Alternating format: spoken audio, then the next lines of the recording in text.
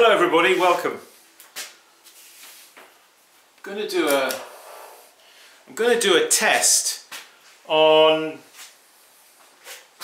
I'll just show you here on the bench. I'm going to do a test on different kinds of chamois leathers. I'll give a shout out to Len down in Texas. A friend of mine down there, we were having a conversation about this, and traditionally, normally people use a chamois leather for leathering off the rims of their pots, but some people don't use chamois. Some people use like this, some other kind of soft material, not leather. I'll be honest, I've only ever used leather, piece of chamois. But there are people who swear by using plastic. So I've got two pieces of plastic here. This piece, which is basically cut off this bag. Number one. Oh, hello. Shield bug. Go away. Don't like those. And the other is, I was given this, it's fairly soft. It's not as soft as saran wrap or cling film as we call it in UK, but it's pretty nice and soft. I would say it's possibly from dry cleaners or something like that, you know. So I've got a piece of that which I've cut. So what I propose to do is to test out the two pieces of plastic and the pieces this piece of and this chamois. Okay, let's go over to the wheel. I've got some clay ready. Just put these guys here for now, and we'll get the camera set up just over here. So the theory, the reason why people say that plastic is better than leather is because the plastic pushes down the grog back down into the wall of the pot, or into the lip of the pot. It pushes it back in. Whereas, as we know, a sponge, and we might just do a test using a sponge as well. Alright, there we have it. I've got some clay lumps there ready. So, I was actually in the middle of making some, these are 14-ounce bowls. So, let's just make something. Make a bowl.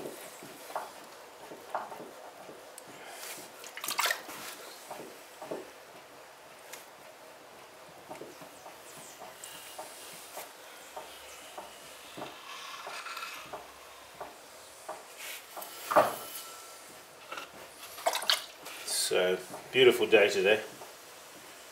Beautiful, beautiful. Oh, the trees, the colour of the trees. I must show you the colour of the trees up there.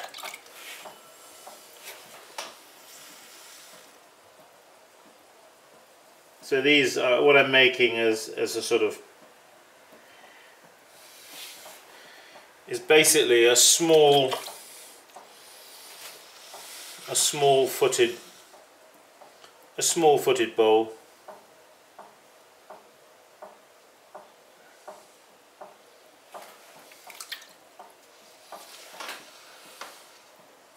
Narrowish foot, 14 ounces. Yeah, what I wanted to do with these is do some more hackeming on these. Transparent glaze with an iron oxide decoration. They're sort of freehand thrown. I'm not throwing them to a gauge. Kind of just eyeballing it, so to speak.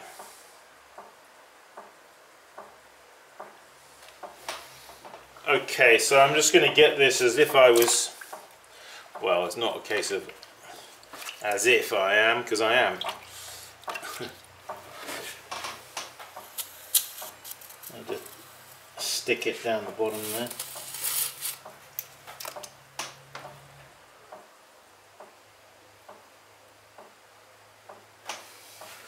So let us take first of all this piece of plastic. So I'm going to wet it like that.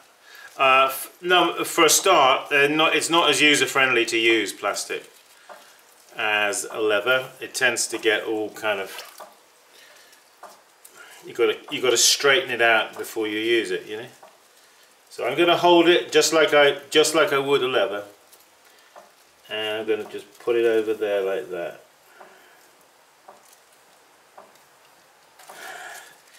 Alright, well, first thing I notice about using a piece of plastic is because it doesn't have any body to it. It doesn't have any capacity to absorb water. So I'm noticing that when as I take the piece of plastic and I put it over the rim as if I would like a leather, and then I hold it to the rim, it's running out of water more quickly. All right. But I have to say, it looks actually quite nice and smooth. Let's take the camera down there and have a closer look. Unfortunately, the sun is a little bit, but that actually looks quite nice. I'm just trying to be very objective here. I'm looking at the actual right at the top edge here. I'm trying to ascertain the smoothness of that top edge. Okay, all right, let's put it back. Now then, let's move that in a touch. Let us now take a piece of that other plastic.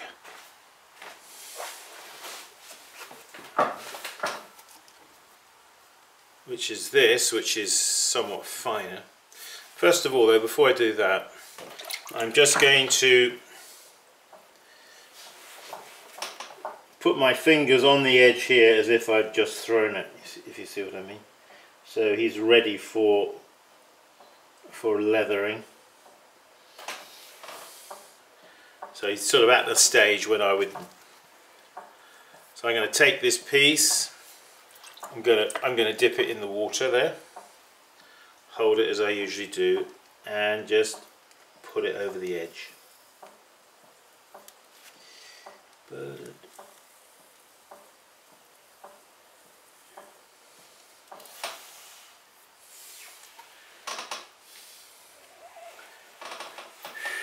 Well, to look at it, it does look nicely rounded, and it does look actually quite smooth. Alright, I don't think I'm going to bring the camera down for you to see that. I don't think you're going to see anything really. Let's take a regular piece of chamois leather. So the difference with the chamois leather is it holds water in itself. So it's, in a sense, it's self-lubricating. I'm laying it over and I'm holding it to it.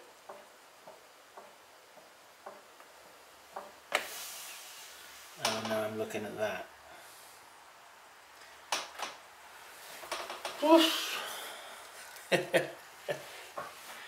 Yeah, right, I can really see a big difference here.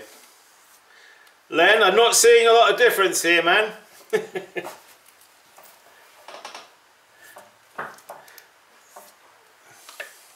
So the plastic, because it doesn't have any capacity to absorb liquid and hold liquid, you hold it over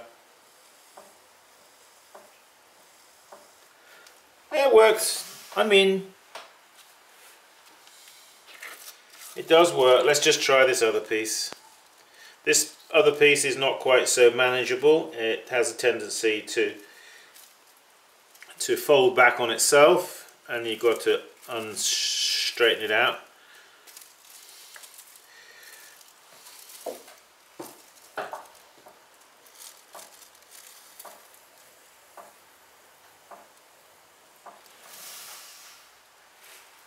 I'm trying to be very objective about this.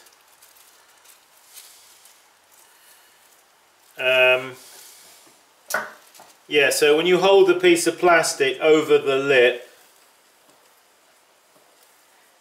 it might have a tendency to want to catch on the plastic because the lubrication it runs out quicker because it has no lubrication of itself.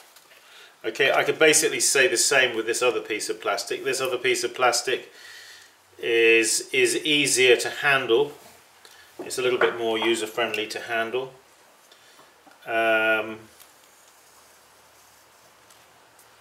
as soon as I put it onto there and start, I can feel it kind of catching, you know, it's wanting to pull.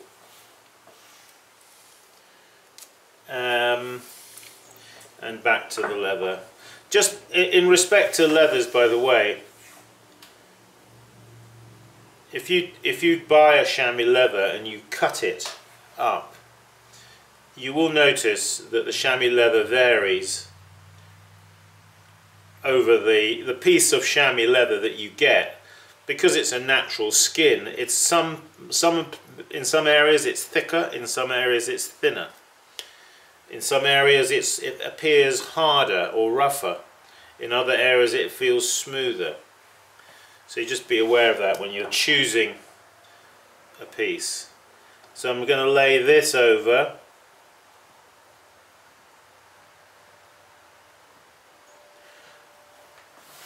The chamois leather is much the easiest to use. Okay.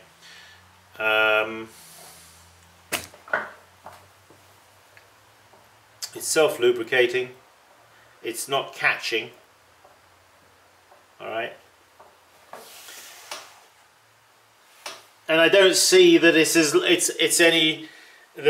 see it's just as smooth as the plastic. Okay.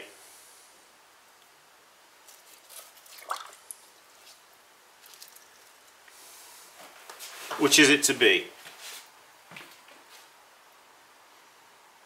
In my opinion, the chamois leather is the one to use, simply because these are not user friendly to use.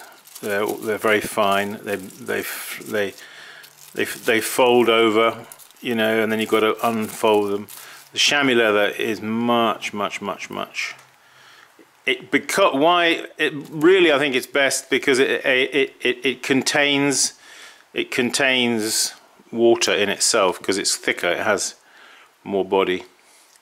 And I find that the pieces of plastic are not easy to use because they're all like that, you know, you've got to like straighten them out every time, and they don't hold any lubrication or water in themselves, so they have a tendency for the actual clay to stick and catch on the pot because of lack of lubrication.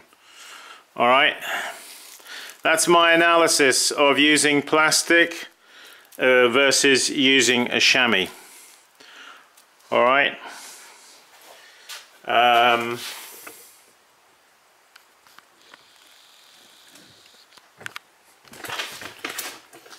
So Len,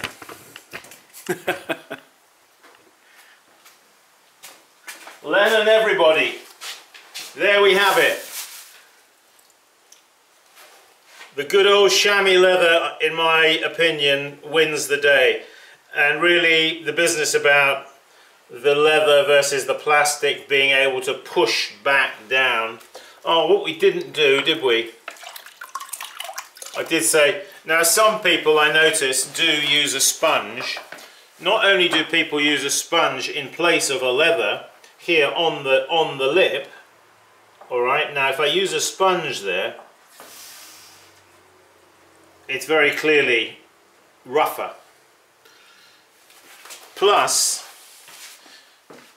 you'll notice on the sponge, that was a clean sponge, I squeezed it out, but where it touched the lip of the pot there, you see how the clay has come off on the sponge. So you need to be aware that if you use a sponge on your pot, you are removing the clay from the pot and exposing the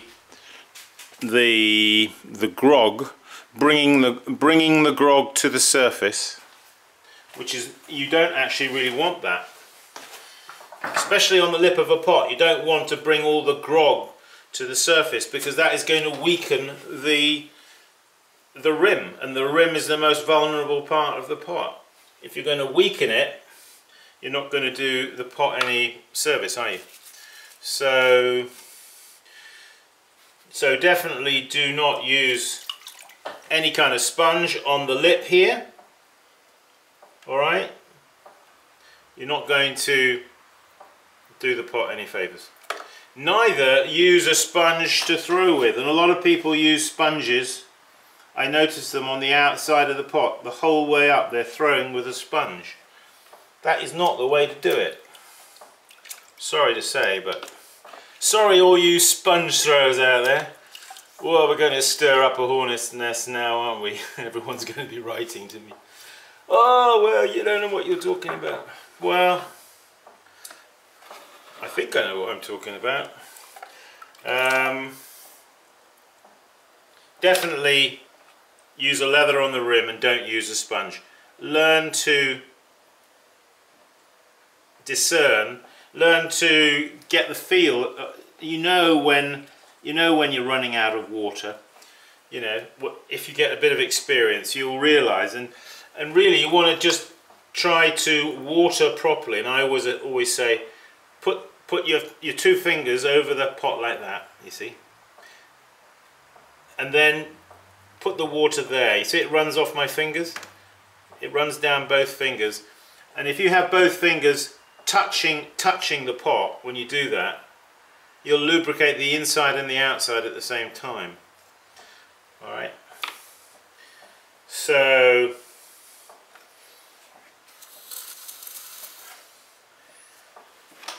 yeah, some food for thought. Some food for thought. Let me just cut this one off. We'll do one more. La, la, la. We'll do one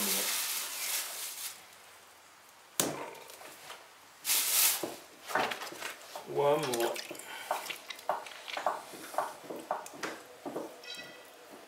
La, la. Well, that was an interesting little test.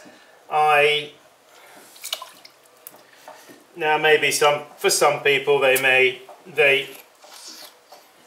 prefer to use a piece of plastic than a chamois leather, but in terms of ease of use, chamois is much easier. I would say on a scale, you'd put chamois leather at the top as your ideal. You'd have a piece of plastic. If you haven't got a chamois, then you'd use a piece of plastic, because it will work. And very last of all, using a sponge, which really shouldn't be on the list at all, because you shouldn't be using it, not on the lip, in my opinion.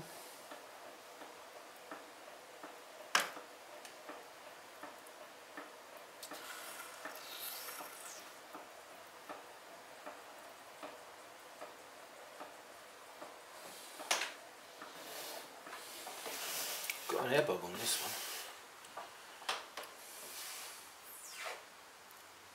If you get an air bubble, take your needle tool and prick it 2 or 3 times, and then just squeeze it out, you see. Exclude the air out of the bubble. Squish it.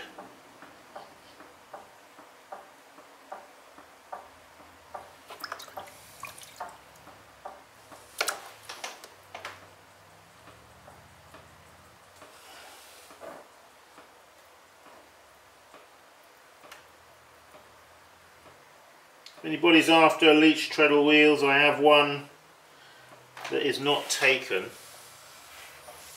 I thought it was taken, somebody bought it, but then they thought that, oh, it's partly my fault, because I put it on my Etsy shop, but they didn't read the blurb properly, and then they thought that it was free shipping, which it isn't. It's the shipping's based on your zip code, where you are, you know, and it varies. So yeah, but I do. So that wheel is potentially available if nobody wants it. I'm not going to cry about it, because I'll may probably just keep it myself.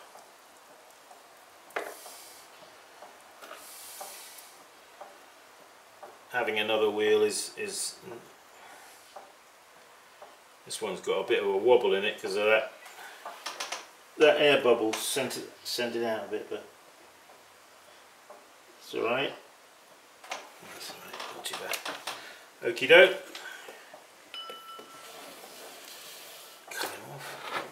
Yeah, these are just little V-bowls, you know, for chopsticks and rice, you know, as one does. You can't eat rice with chopsticks out on a plate, you see, can you? Chopsticks are always designed really to be used in little hand bowls, you know, so you can scoop into your mouth. At least that's the way I understand it. Alright folks, thanks for joining us. Yeah, just a couple of those. I'll show you some that I just threw earlier, which are, they're drying here. These guys, I did them earlier.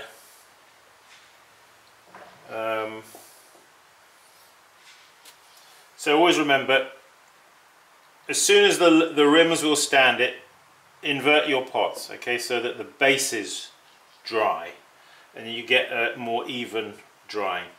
These will be ready for trimming soon. Yes, so yeah, what was I going to say? Workshops. I've got a workshop this coming weekend, but we're pretty full. I think we've got 6 people. And then I have 2 workshops in November. First one is already full with 6 people, just about. And then there's one later on in November. I think there may be a couple of spare free spots on that one. So if that interests you, that's going to be probably going to be my last workshop here in Milheim. But yeah, if you want me to come to your studio, I may be going to somewhere in New Jersey, Madison, possibly, for a repeat workshop later in the fall. I'm not sure certainly about that, but it's possible. What else? What else indeed? I think that's about it for now.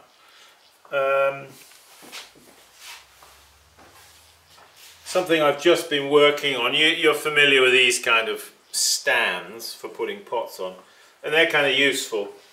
So I'm going to be making some, not exactly as ornate as that, but similar, for